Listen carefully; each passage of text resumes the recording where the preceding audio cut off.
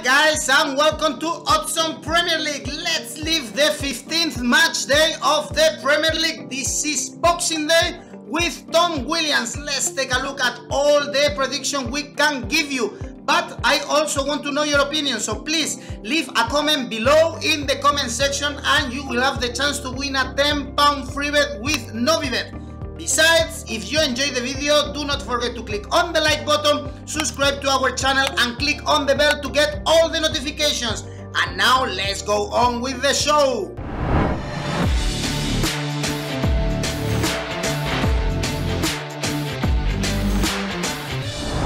We have an exciting Boxing Day and we are going to analyze every single game with Tom Williams. Hello, Tom. Hey, Eduardo. Christmas is here and the Premier League is taking a red color. Let's see what we have for this amazing weekday. Of course, Boxing Day, the one of the most important match days in the Premier League, starting with Leicester Man United. What a game. I'm talking about the second and the third right now in the table. The Foxes were able to beat the Spurs, but we all know how they are very weak at home with 4 defeats so far this season, the last one against Everton, and they are facing Man United, the best team on the road. They've won all 6 games, something that is amazing, and always, Tom, both teams scores. Actually, the last season they were even able to beat Leicester 0-2. So if we check the odds, I find quite appealing the ones for Man United 2.45. Although we always expect something else from the Foxes at home. Yeah, 2 teams for whom there's a real contrast between their home form and their away form. Obviously saw Man United put 6 goals past Leeds at Old Trafford last season, but that's generally not been the story of their campaign. They've struggled a bit at home and they've been absolutely sensational on the road, as you say. 6 wins from 6 in away games this season. Leicester are a curious team, and if you look at their average possession stats, it shows you how differently they approach games at home and away. They average 57% of possession in home games, which is among the highest figures in the Premier League. And in away games, that drops to just below 48% of possession. So whereas away from home, they're happy to give up the ball and to play on their counter-attack. For whatever reason, they're unable to do that at home. They end up spending more time on the ball, perhaps teams sit off them a bit more, and as you've said, they've struggled. Only 3 wins from 7 in home matches this season, and you look at the teams they've lost to: West Ham, Aston Villa, Fulham and Everton. Teams who are having decent seasons, but none of the big guns. So yeah, I'd be minded to back United here as well. We know what a dangerous team United can be on the counter-attack. They've scored 5 goals from counter-attacks this season, which is more than any other Premier League team. And I think United will try to do to Leicester what Leicester did to Tottenham last weekend. That was a match between 2 counter-attacking teams. This will be 6. And I think the fact that Manchester United have had so much success away from home this season means that I'd be minded to back them to win this one as well. And they are very strong coming back. They have always to overcome an early goal from the other team. It's going to be a very interesting game with 2 teams eager to counter-attack.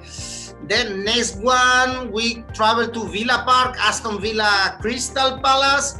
The Villains won the derby against West Brom very easily, 0-3, with El Ghazi scoring a brace. So in the last 3 games, they've won 2 and draw 1. They are back again in form, whereas Crystal Palace, they suffer a humiliant defeat against Liverpool, 0-7. But actually, the last 2 games away, they drew against West Ham and they beat West Brom, also thrashing them. So here also, I would say we find good odds for Aston Villa's victory, considering their form. They are favorites, odds 2.01 right now on Oddspedia. Yeah, I mean, you always have to be wary with Palace. They do have the potential to spring a surprise. We saw that in that victory at West Brom.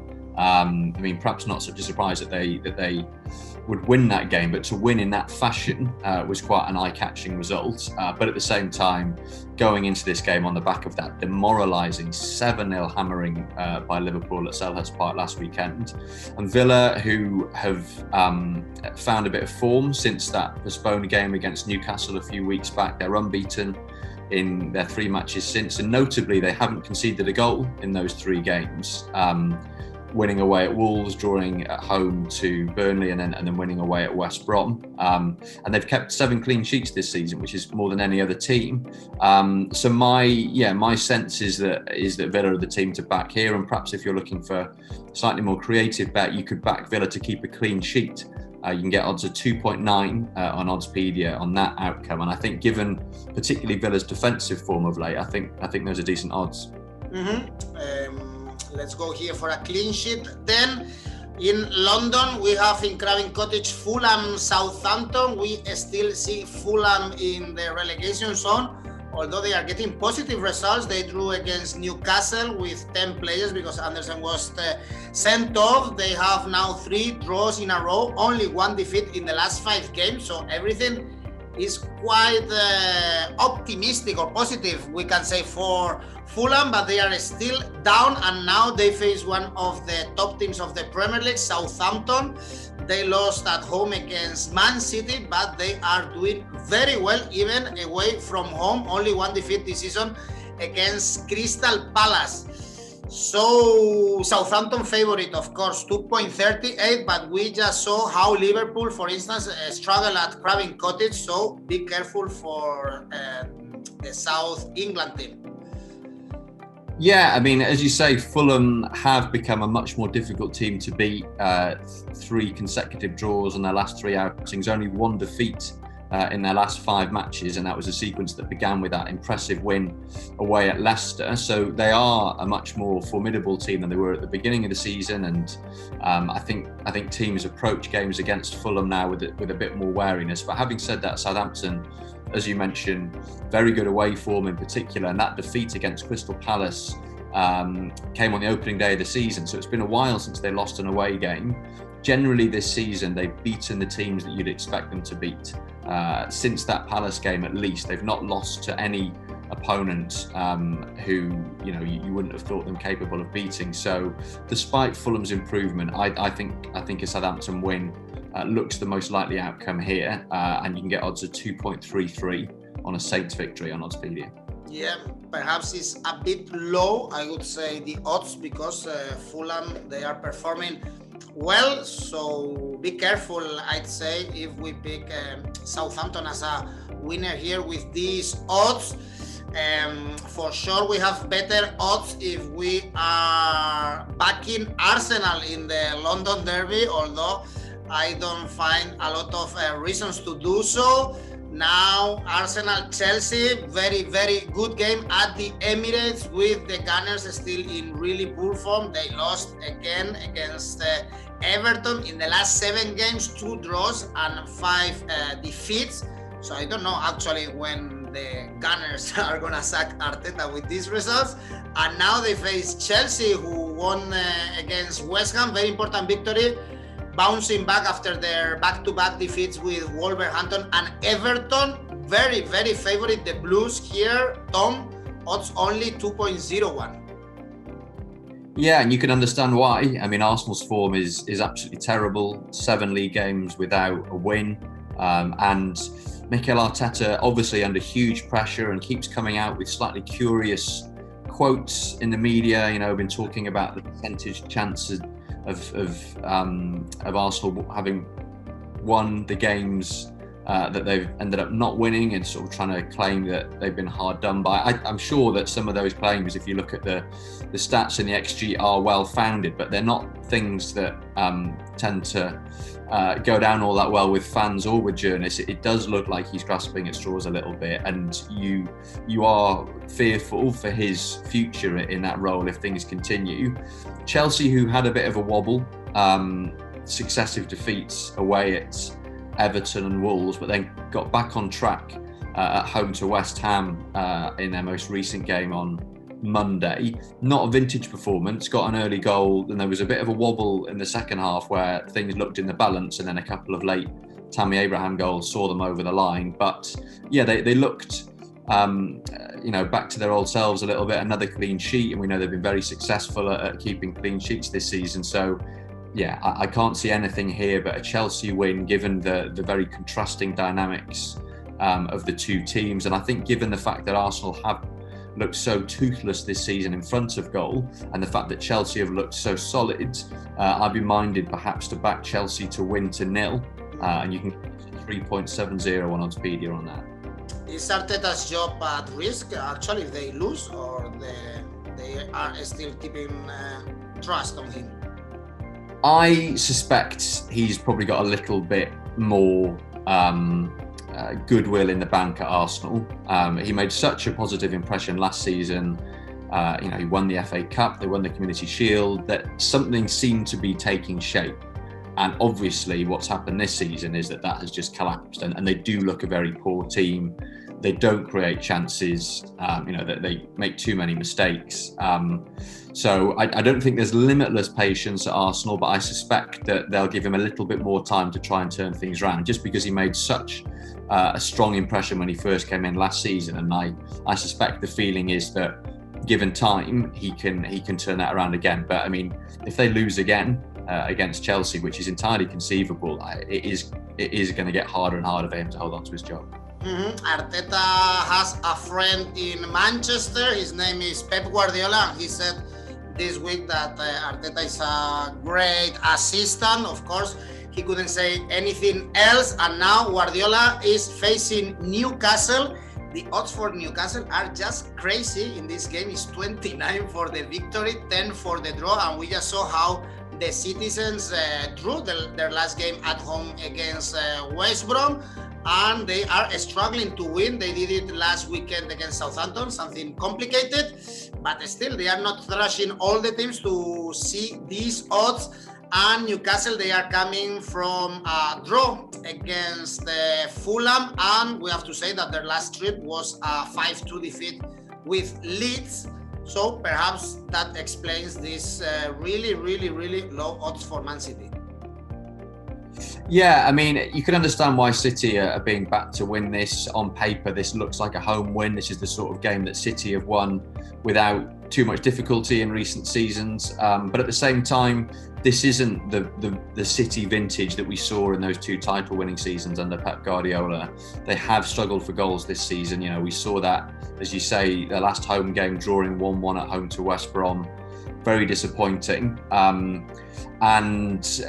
Consequently, were they to drop points here, it wouldn't be the surprise that it would have been in previous seasons. Having said that, I do think City have got enough to beat Newcastle quite comfortably. Newcastle, who got thrashed away at Leeds in their most recent away game, and have looked very patchy this season. And I think City would have taken a lot of confidence from the way they won at Southampton last weekend. Southampton, as we've said, previously, a very solid team who are kind of riding high in the table, who don't drop too many points. And City, albeit only with the one goal, but that was a goal that a game that they controlled reasonably well, I think. So, yeah, I'd be minded to back City here, and it is difficult to find value given that they are so heavily backed, but I think it makes sense to back City in this one.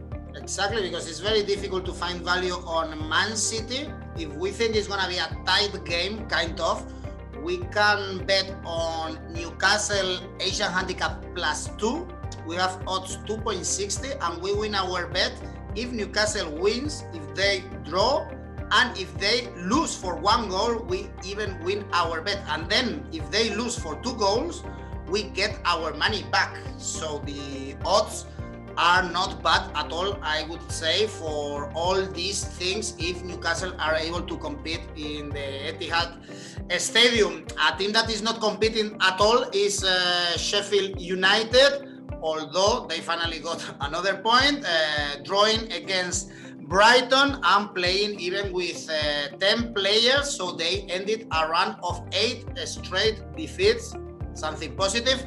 And now they face Everton, a team that bounced back completely. They looked out of the top 4, or at least out of the fight for the Champions League spots. Now they beat Arsenal with this header of Jerry Mina, and that makes 3 straight victories for Carleto's men. The odds are almost 2.0, probably enough to back Everton here. Yeah, I think if this game had taken place a few weeks ago when Everton was struggling, you might have fancied Sheffield United to possibly pick a point up. But the fact that Everton have managed to find form again, particularly look at the calibre of the opposition that they've beaten. Okay, everyone's beating Arsenal this season, so perhaps not that impressive. But 1-0 at home to Chelsea, 2-0 away against Leicester. Teams have been spoken about as potential title contenders. So it does feel like Everton have got that mojo back from earlier in the season. I think what's particularly important is the fact that they've tightened up defensively. Only 1 goal conceded in those 3 matches. Poor old Sheffield United, they just can't catch a break. Sadly, I don't see their luck turning at Bramall Lane on Boxing Day. I think you have to back Everton for this one. Yeah, and the odds again are pretty good. So I would say this is a clear bet for us. The odds are not good at all for in the next game. We have Leeds Burnley. The odds for the home victory is only 1.76 after the Leeds defeat at Old Trafford 6-2. Giving a really poor image and thinking that they are facing Burnley, a team that is also in really good shape. They beat Wolverhampton, and in the last 4 games, 2 victories and 2 draws. This is why they are out of the relegation zone. Even in the last 7 games, only 1 defeat against Man City. So why don't we think that Burnley can also get a point from Elland Road? Yeah, completely. Burnley have completely turned their season around the last few weeks. I mean, they're still down in 16th. They're only 3 points above the relegation places, so there's still work to be done. But the way they're playing, you expect them to pull even further away from trouble over the next few weeks. They've looked like the Burnley that we've got used to seeing in the last few seasons. Very solid defensively, very hard-working, and apart from that very one-sided Man City game. And Burnley always get thrashed at the Etihad, so I don't think there's any great shame or any great damage done with that result. They have looked like a pretty formidable team, and Leeds, such a yo-yo team. Their last 2 fixtures sum it up perfectly. They win 5-2 at home to Newcastle and then lose 6-2 at Manchester United in the following game. That's the sort of team they are. One thing you're usually guaranteed with Leeds is goals, but I'm going to go against the grain here. I think that Burnley's defensive solidity, coupled with the fact that Leeds will be smarting a little bit from that victory at Manchester United, means that I think this will be quite a cagey one, and I can see it being quite low scoring. And I notice you can get odds of 3.95 on there being under 2 goals.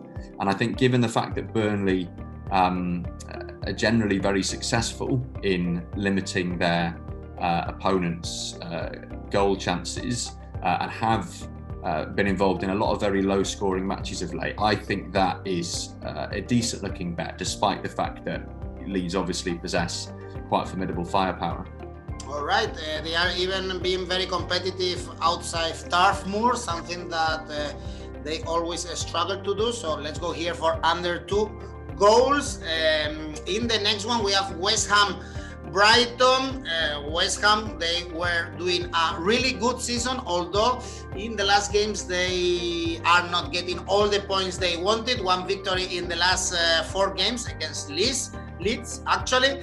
And Brighton, they are getting really in trouble. They weren't able to beat Sheffield United, even playing with 1 player more. 2 consecutive draws, 5 winless games. All this means that they are really close to the relegation zone.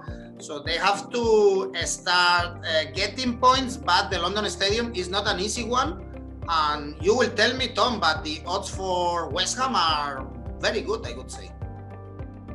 Yeah, I suppose the concern with West Ham is that their form of late has tailed off a little bit, as you say. Only 1 win in the last 4 games, but the teams that they've been dropping points to, losing at home to Man United, losing away at Chelsea, those are games that you'd expect a team like West Ham to lose. I think the only disappointing game there in that sequence was the 1-1 draw at home to Crystal Palace, and we know that Palace aren't any pushovers either. And Brighton's form is even worse. 5 league games without a win, and I think, as you say, the inability to beat 10-man Sheffield United will have been particularly disappointing, particularly as they were at home. So yeah, a team in even more concerning form than West Ham. So yeah, I'd be backing a West Ham win here. I think it could be quite a tight game. I mean, Brighton generally make their opponents work quite hard.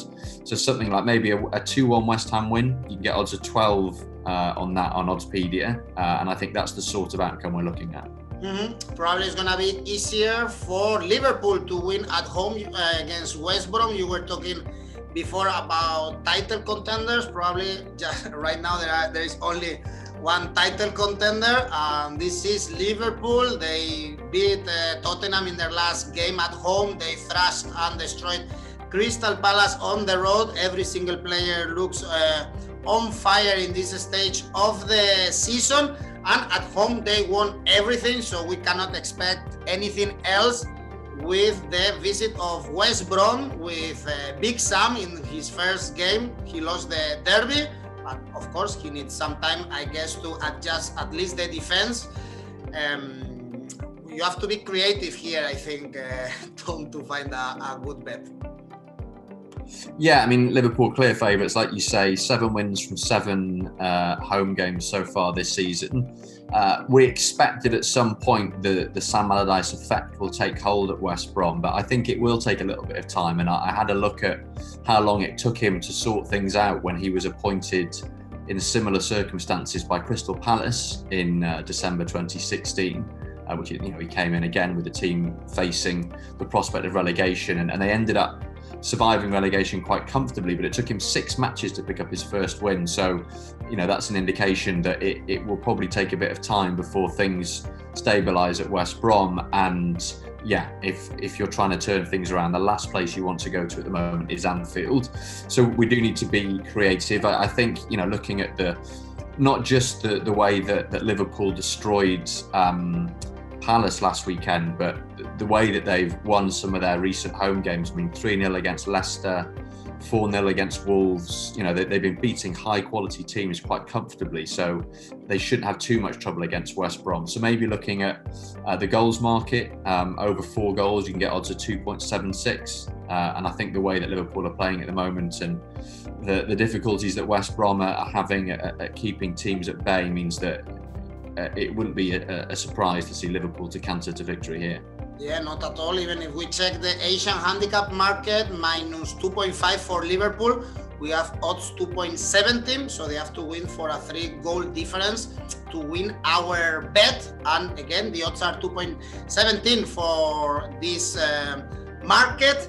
And the last game of the match day is a very, very interesting one. We have Wolverhampton Tottenham. Only 1 week ago, we were discussing about the title possibilities of Mourinho's Tottenham before visiting Anfield. They lost in the very last minute that game. Then they lost against Leicester City. Now they are in a run of 3 games without a victory, and they are even out of the European zone. 6 points away also from Liverpool, and now they have a tough trip to Wolverhampton. They lost against Burnley, but at home they are dangerous, as they showed against Chelsea. So this is the Spurs have to bounce back, but it's not going to be easy at all. Yeah, well, this is 2 teams on a bit of a downward curve. Wolves have been struggling, particularly since they lost Raul Jimenez. Only 1 win in the last 4. And we saw that in the game at Turf Moor against Burnley on Monday, where I think people perhaps saw Wolves picking something up there, but they were pretty comprehensively beaten, albeit only by a 2-1 scoreline.